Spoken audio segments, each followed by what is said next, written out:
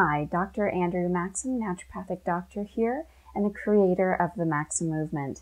And this is going to be a series of videos that I'm going to create on how you can identify if your symptoms are coming from a parasite overgrowth, what it's doing to your body, how we can treat it, and of course get you feeling so much better.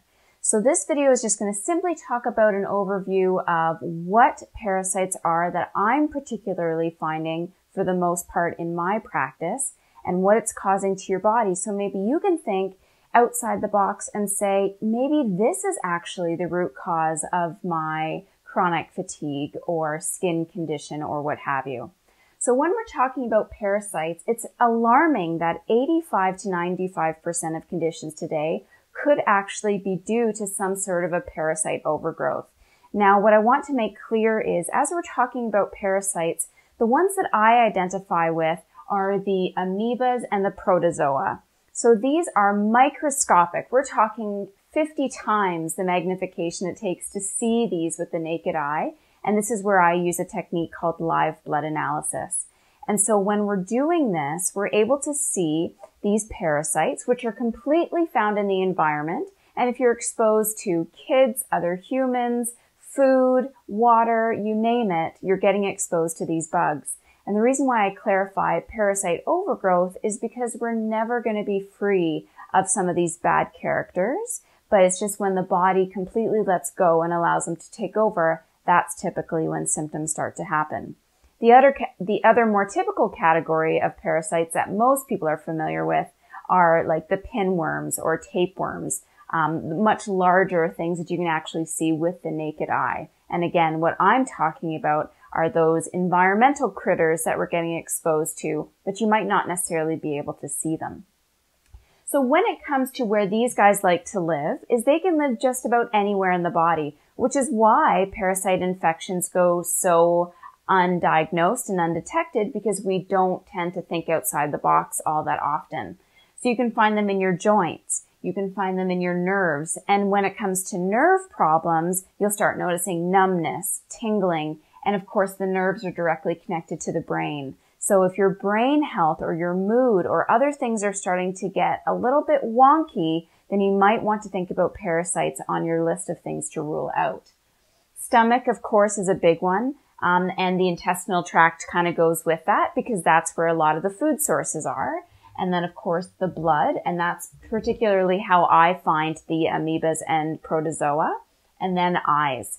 And eyes are kind of a weird one, and when you think about it, a little bit disconcerting, but for the most part, we're finding that a lot of these bugs are living in the digestive tract or the blood.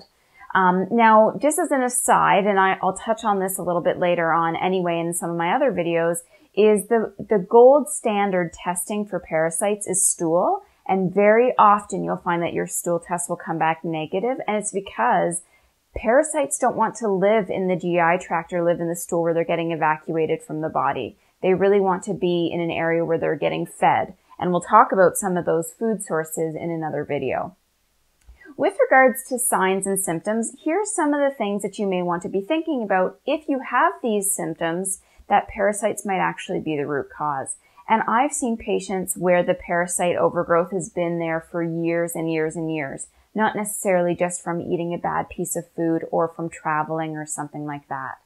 So we can definitely find anemias, and whether that's iron deficiency anemia or what I see quite often is B12 deficiency. So these critters love to feed off your red blood cells and the nutrients that are found in there. So B12 deficiency tends to be a big one. What happens when you're B12 deficient is you have low energy. And I think almost everyone watching this video can say that energy is something that we would love to have more of.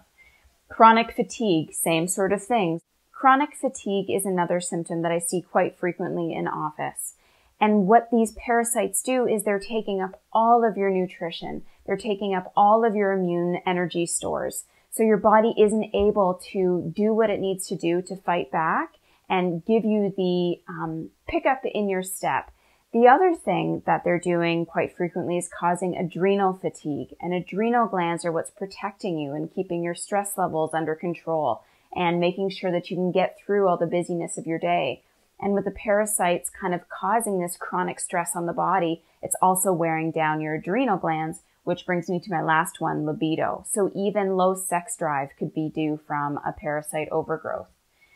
Allergies. So again, the immune system's involved here. If you're starting to develop seasonal allergies or allergies to elements of your house that you've never had before, you may want to look into parasites. And of course, skin conditions and chronic itching are probably the easiest way to start looking into parasite problems. Whether it's itching of the bum, whether it's itching of the skin. I've even had some patients be able to pop little lesions on their skin and pull little tiny what looks like grains of rice out of their skin, and they had a very severe parasite overgrowth. So these are some of the signs and symptoms you want to be thinking about, and follow along in our next series of videos, and then you can see, further information on what the parasites are doing to your body, how to identify, how to treat them, and how to get feeling better. I'm Dr. Andrea Maxim, naturopathic doctor, the creator of the Maxim movement, and have a happy and healthy day.